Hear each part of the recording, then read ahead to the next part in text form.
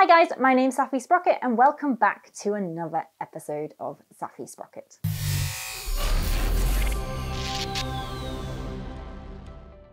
So today's video is going to be a little bit slower paced than my regular stuff. However, I'm still incredibly excited to show off my new noggin protector for winter. And I also wanted to take this opportunity to show you guys what kind of things I like to do to my new lid in order to get it ready for the road.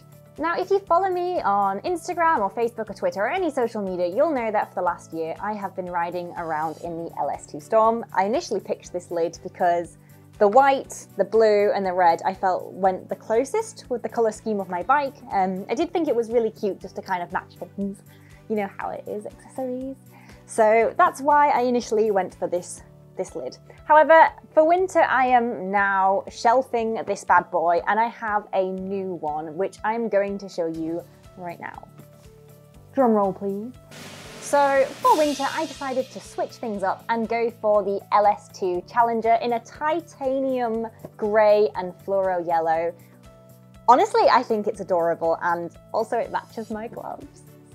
Now this isn't ordinarily a coloured scheme I would pick, however I did think it was the most appropriate to be riding around in winter. The actual helmet itself is extremely affordable, it was a couple of $100, and if you follow my channel you'll know that I always try to promote affordable solutions over high-end purchases. The vast majority of bikers are not professional racers and we do not have endless pockets. So I always like to find a really good value for money product, and I especially think that this is, you know, one of those products that falls within that category. There's a lot of additional features packed into this lid, which, you know, we can dive into right now. So let's get going. So starting off, once again, you may have noticed that I have gone for a full-faced helmet. I will never wear anything but a full face. This is because riders who do tend to wear full faces often sustain 3 times less injuries to the face and the chin if they are to be involved in a collision. So for that reason, I personally will always stick with this style. You'll also notice that I haven't gone for a full face modular.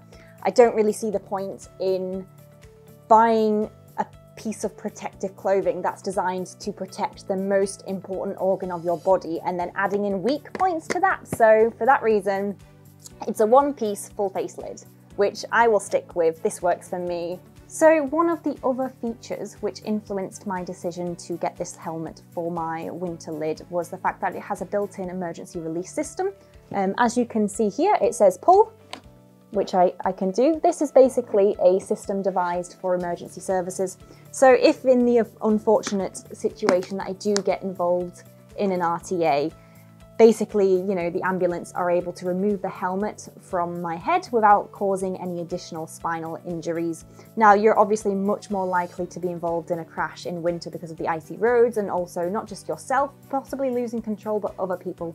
So the idea that I have this system built into my lid which allows emergency services to treat me faster was quite a big consideration for me picking a helmet for the rubbish weather, basically. I think this is quite an important feature.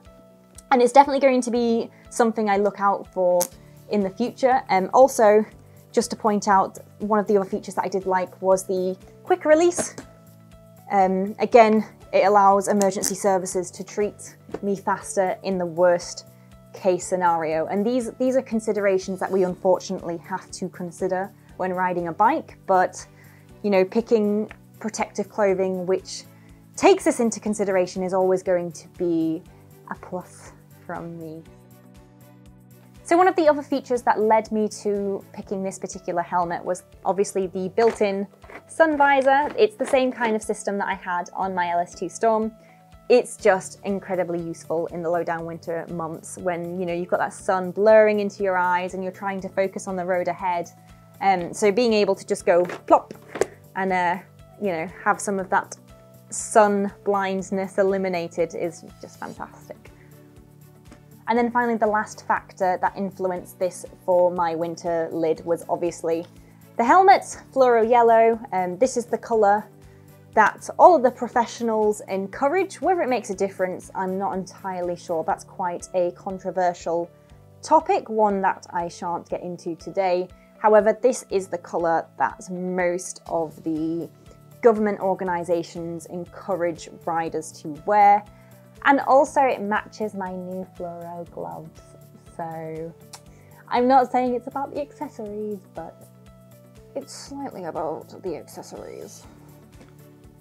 Now, obviously, as you can see right now, this helmet has been set up exactly the way that I like it. This is because I've already come back from touring in Wales. The chances are you've probably seen the videos in the last few weeks.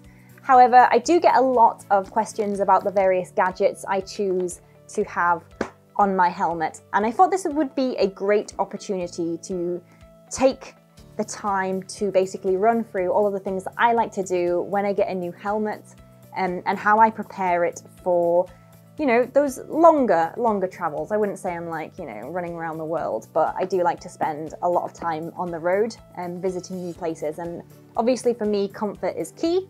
And I also get like quite a lot of questions about, you know, the types of mounts I use and why I've picked those. So I thought that this would be a good opportunity to just run through some of those basically and show you guys how I prepare my helmet for motorcycle touring.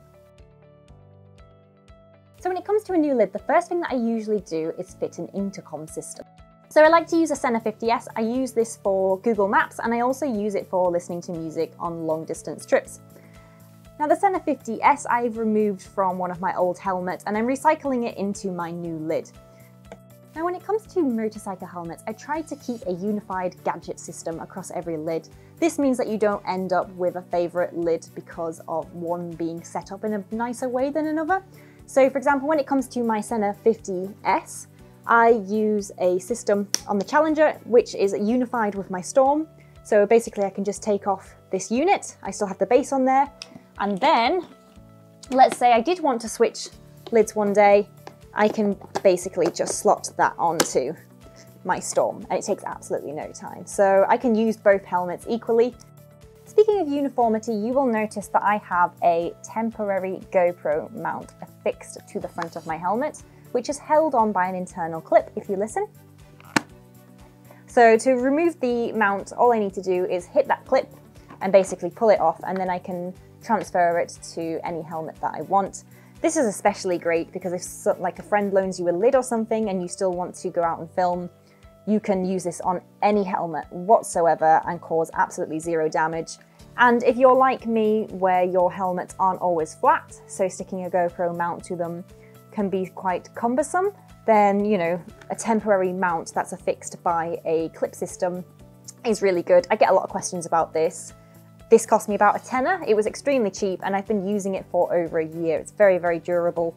I'll drop a link in the description if any of you are interested. It's a really fantastic solution for basically avoiding sticky mounts on your lids. So you might have noticed I have a third gadget on my lid. This is my hightail for keeping all of my hair effectively in a kangaroo pouch at the back of my lid. I often get asked a lot of questions about where my hair goes. It goes in here. I've only started using this in the last month, but so far I've had a really good experience with it. It just sticks to your helmet using the 3M sticky mounts. And once again, the thing that I like about this is the fact that it is transferable between helmets. We're seeing a reoccurring trend here. And then obviously the last thing that I like to take care of when setting up a new helmet for motorcycle touring is obviously the pin lock. You'd be mad not to fit one if you do like to tour, because especially when going into wet weather and your visor starts to steam up. And if you're like me and you have to wear glasses for the road, you will very much need one of these. Now, I do just want to say some words of caution. If you are looking at this video, the chances are you're looking into setting up your motorcycle helmet for bike touring. And if this is the case, I do just want to say, to get this kind of setup, you don't need to spend more than you can afford. For example, I know that you can pick up cheap action cameras in the supermarket for £25 these days. My mount cost me a tenner. If you can't afford a main brand sat-nav system, you know, have a look at cheaper alternatives or even just second-hand ones on the marketplace. As long as it connects to Bluetooth with your phone, you're good to go. The only thing I would really recommend spending money on is making sure you get your pin lock new, just because, you know, that is an important safety feature, and obviously spending money on the safest helmet you can afford. But in terms of all of the other gadgets and things like this, you know, there are some areas that you can skimp on. And when it comes to motorbike gadgets, it's often the case that, you know, we don't go out and spend hundreds every year on new gadgets and new tech, but it does tend to be something that we slowly upgrade. So if you want to, you know, initially get into motorbike touring, consider buying things within your budget. And then as you tour more and, you know, you progressively go further, then consider putting the money into those gadgets and basically just work on an upgrade system.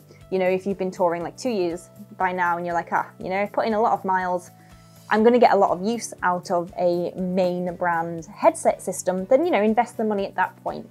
But until you get to that point, don't feel the pressure, especially from YouTubers and influencers, to go out and spend more than you can afford, because that's not going to make you have a nice time. That's just going to make you very stressed. And at the end of the day, if you want to tour, it's better for you to put the money in the tank than it is so you can listen to Britney Spears. So, and there we have it. That's how I set up my motorcycle helmet for touring. Now, I know that this hasn't been as crazy and fast-paced as some of my other travel vlogs, but I do think that this is a really interesting topic, especially if you're new to bikes and new to bike touring and you're looking for some ideas to, well, basically get things a little bit easier on the road. So I hope you guys have gotten a little bit of use out of this video at the very least. Now, if you do want to see more great bike content, don't forget to hit subscribe. I release a new video every Sunday, 6 PM, and if you press the bell notification, you will get an alert for when it's going live. In the meantime, ride safe, stay crazy, and I'll see you next week. My name's Saffy Sprocket, signing off.